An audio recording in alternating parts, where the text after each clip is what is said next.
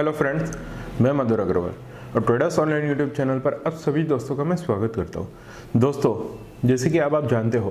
कि अब 1 फरवरी 2018 को भारत का वित्तीय बजट पेश होने वाला है और यहाँ पर जो हमारे वित्तीय मंत्री है माननीय श्री अरुण जेटली जी, इनके ऊपर यह बार और ज़्यादा अतिरिक्त भार है कि उन्हें भारत की जो अर्थव्यवस्था है उसे और ज़्यादा मजबूती प्रदान कर। अब ये जो किस्सा हुआ है ये उनके ऊपर अधिक भार इसके लिए आया है क्योंकि वर्ष 2016 के अंदर जब डिमोनेटाइजेशन हुआ तो यहाँ पर भारत का जो जीडीपी है वो गिर गया था। उसके बाद में वर्ष 2017 के अंदर जब जीएसटी आया है तो लोगों को वो जीएसटी के अंदर आने के लिए उसको खुद को एक्सेप्ट करने के लिए बहुत ज़्यादा समय जा रहा है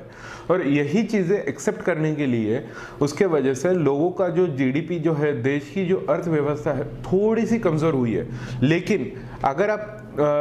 जो थर्ड जो क्वार्टर जो था यहाँ पर जीडीपी कम हुआ है, लेकिन अंतर्राष्ट्रीय संस्थाएं कुछ है उनका ये कहना है कि आने वाले जो वित्तीय वर्ष है 18-19 यहाँ पर भारत की अर्थव्यवस्था बहुत ज़्यादा मजबूती के साथ में आएगी और साथ ही में जो जीडीपी जो रहने वाला है ये 7% के ऊपर भी रहने वाला है। तो ये एक बहुत अच्छी पॉजिटिव साइन है। लेकिन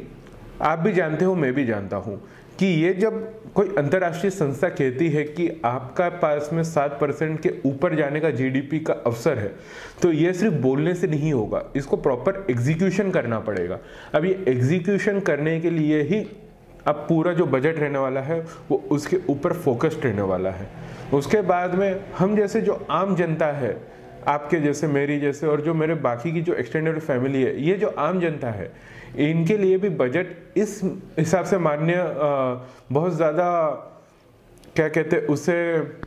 इम्पोर्टेंट है क्योंकि यहाँ पर सब लोग एक्सपेक्ट ये करते हैं कि ये साल गवर्नमेंट जो है हम लोगों को इनकम टैक्स का जो बेसिक एग्जम्पशन है यहाँ से हम लोगों को ज़्यादा एग्जम्पशन दे। लेकिन जहाँ तक मुझे लगता है, जो मेरा खुद का कहना है कि यहाँ पर आपको बेसिक एग्जम्पशन के अंदर तो प्रॉबेबली बहुत कम छूट मिलेगी, लेकिन गवर्नमेंट ये करेगी कि आपका जो सेक्शन 80C जो है, आपके सेविंग्स वगैरह जो है, यहाँ पर हो सकता है कि गवर्नमेंट अपने स्लैब्स जो है वो बढ़ा सकती है। जैसे पिछले साल जो 1.5 लाख रुपए हुआ था, अब ये साल हो सकता है 2, सवा 2, 2.5 तक चला जाए,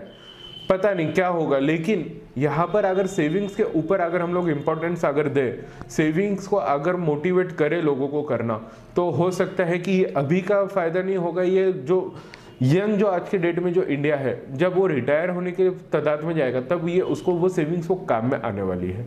आप लोगों के बजट के ऊपर क्या व्यूज़ है नीचे कमेंट बॉक्स में ज़रूर डालिए। मेरे इस चैनल को लाइक ज़रूर करिए, मेरे इस चैनल को सब्सक्राइब ज़रूर करिए और यदि आपके और कुछ प्रश्न होते हैं नीचे कमेंट बॉक्स में ज़रूर डालिए। मेरे अगले वीडियो तक के लिए जय हिंद।